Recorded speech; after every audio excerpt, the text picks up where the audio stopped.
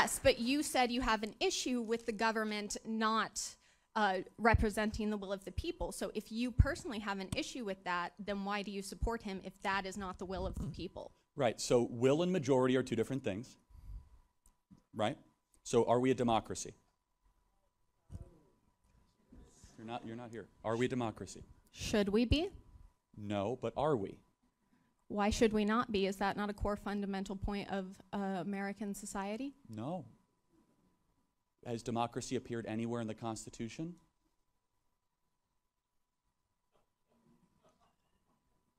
I mean, that is genuinely a valid point. What's up, YouTube? Hope you guys are feeling good. Today, guys, we're back here into a new video. Today, we're going to check out Charlie Kirk.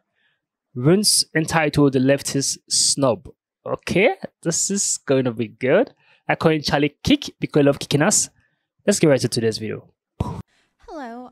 So from your talk, I gathered that a big problem you have is the government representing the will of the people, and you believe it should do a better job at that, correct?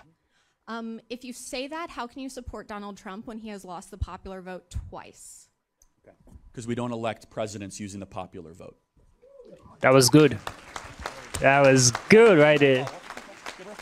Yes, but you said you have an issue with the government not representing the will of the people. So if you personally have an issue with that, then why do you support him if that is not the will of the people? Right, so will and majority are two different things, right? So are we a democracy? You're not here. Are we a democracy? Should we be? No, but are we? Why should we not be? Is that not a core fundamental point of American society? No. Has democracy appeared anywhere in the Constitution?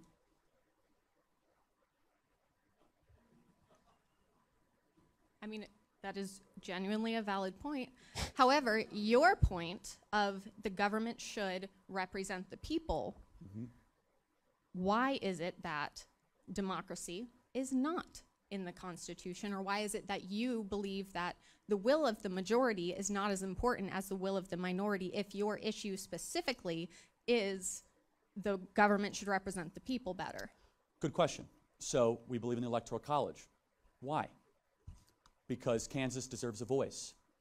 Because Missouri deserves a voice. And it's the most important way I could distill it is the union we have is the states created it, the federal government didn't create it.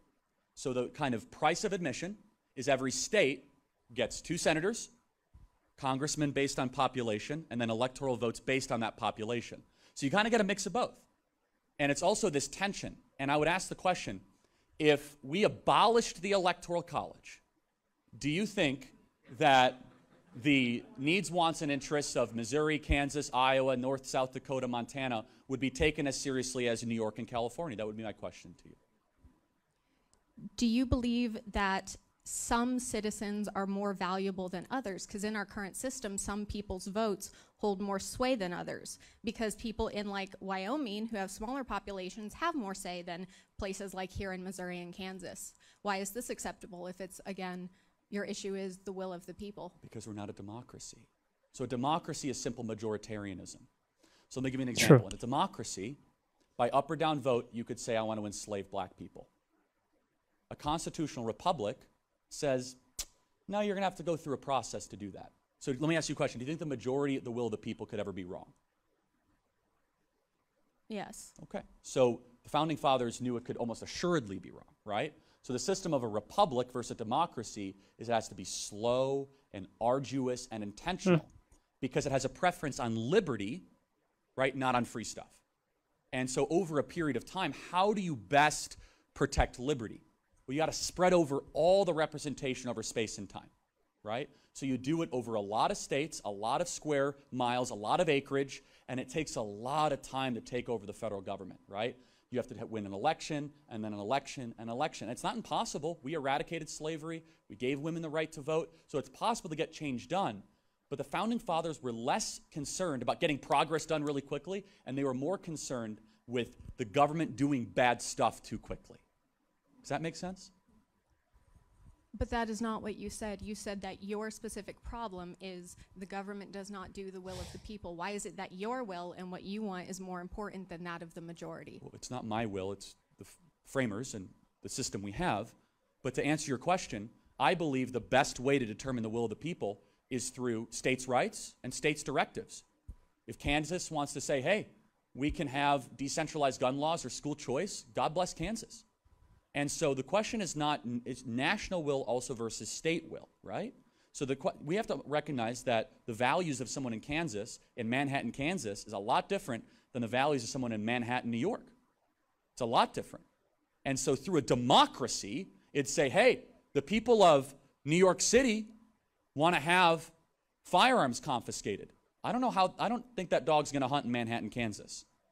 Well, Kansas State University, so I don't know. But it allows, answer your question, it allows people that disagree with one another to live in the same nation. You see, a Republican-style government, small r, allows people that might agree on almost nothing to still engage in self-government while still having a national project to participate in. So to clarify it even more, it is a question of the consent to the governed.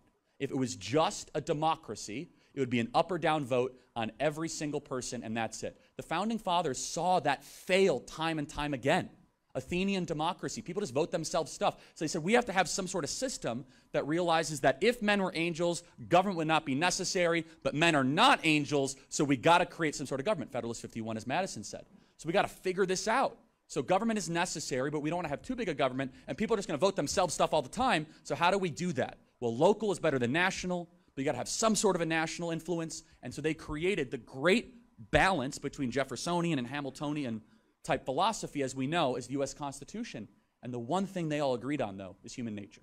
They knew that absolute power corrupts absolutely, and that people were likely to abuse it. So I would just kind of counter by saying the will of the people can be best expressed through a multi-state project. For example, I believe an election is much healthier and much more representative by requiring candidates to go to Iowa, Ohio, Michigan, Pennsylvania, and not just spending time on the coast. Because you know why? It might seem as if, oh, we don't need those flyover states. We don't need them. First of all, that's arrogant, prideful, and wrong. How exactly are you going to feed your family, and where do you think the breadbasket of the world comes from? The founders saw ahead, and final thing I'll say is this, is that it was Hamilton or it was Madison that said, we cannot have the tyranny of the cities over the farmers. And that's built into our system. Thank you for being here tonight. I got to get to the next question. Thank you. So you believe your vote should be more important than others? No, I don't. In fact, if you want, first of all, the way you do senators is egalitarian. The way you do Congress people is representative population. And let me just reinforce this, which, again, California still has more electoral votes than Kansas. So there is a precedent, there is a weight on population. It's just done in the context of that every state gets a voice. For example, Kansas, South Dakota, Oklahoma don't get merged in just because they all look the same from an airplane you're flying by. It's a state with states' rights, its own government, its own constitution. So to push back, it's not as if population means nothing. Is that population is factored in to a national project. And I'll just say one final thing on states. You go through COVID, Europe, they had one decree, every part of Germany, Belgium, France did the same thing. These laboratories of democracy that continually happened keep us freer. And you have a state rights project or you have a national project. The states' rights project has kept us freer, has kept people more prosperous, because if you don't like your government, you're closer to it and you can make changes and adjustments. Thank you. Got to get to the next question. Thank you. Got to get to the, I'm sorry. I got to get to the, thank you. Thank you.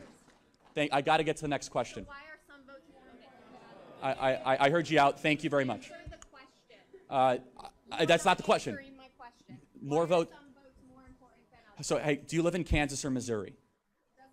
Because guess what? In Kansas, you actually have a bigger voice than some people in California, hilariously.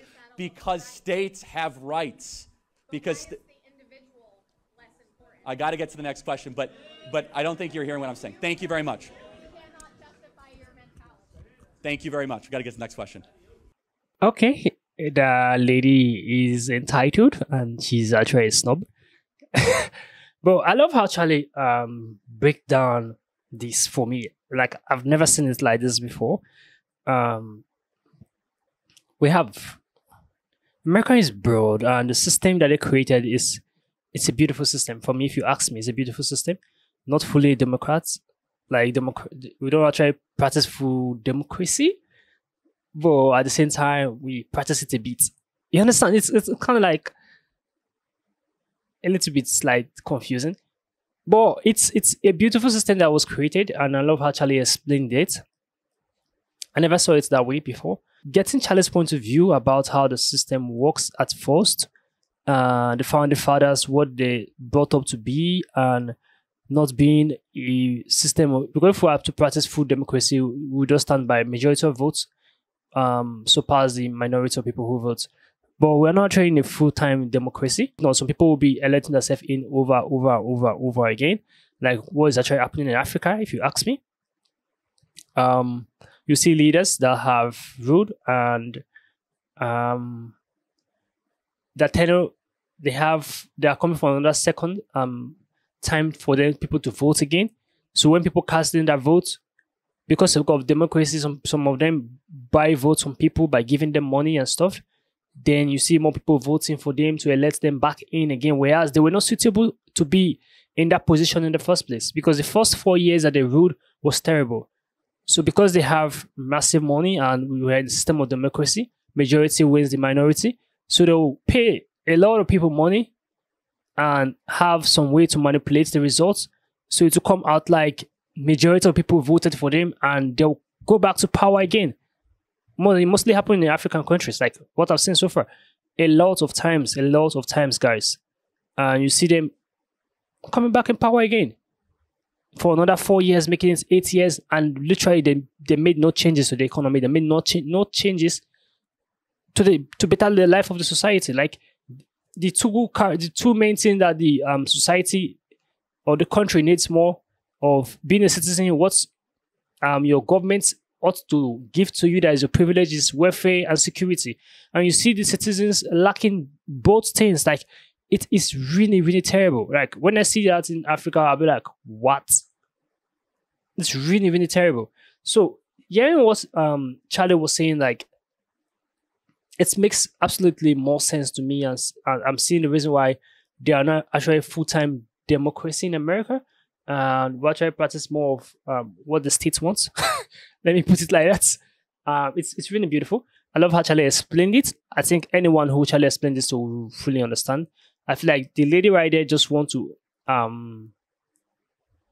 get at Charlie and tell him that why is it that his own voice matter more than every other person, since majority of people are against what he's saying. Why is it that his own voice matters more? And Charlie is explaining to her in depth, but she's still not grabbing the entire, she's still not understanding the entire speech, or she choose not to understand, she choose not to accept what Charlie have said. Because sometimes some people choose not to accept even if they're saying it clearly. So this was actually beautiful. The lady has did I use the word anger issue? And also she's a snob. She's really a big snob. And she has a bitter side for Charlie, like a really bitter side.